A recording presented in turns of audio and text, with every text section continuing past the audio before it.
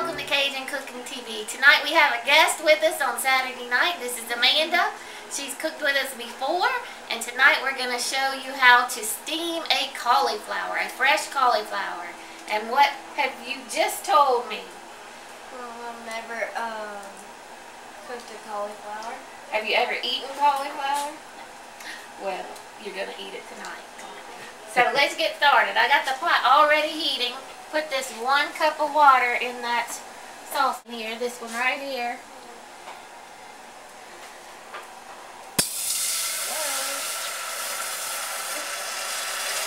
Hot pot. And what we did, we got a whole cauliflower here, and we took off the little greenery at the bottom and rinsed it really well, and cut down that stem a little. So this is already boiling. So we're going to put this whole head in here. Kind of looks like a brain. And we'll put a little sea salt in there with it. And this should just take about 8 to 10 minutes. And we're going to turn it on to number 3 on our stove. Because you want to watch and make sure that all the water doesn't boil out. So we'll just cover that. Let that come to a simmer, about 8-10 minutes, and we'll be back.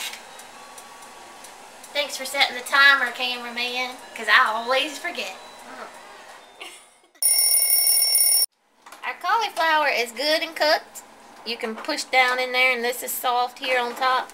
So all I'm going to do is drain off this water so we can cut it into serving pieces.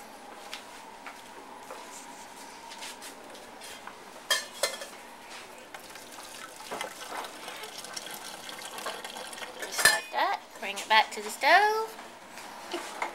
Don't trip on the baby. And we'll just cut this into 4 or 5 sections. And this is ready to eat. See how easy that cuts? And what do you like on your broccoli and cauliflower? A little bit of cheese. We're going to sprinkle a little bit of cheese on the kids. And what you can do is, this is a great substitute instead of having baked potatoes, is to have a cauliflower. And if you just put a little bit of shredded cheddar cheese, your kids will love it.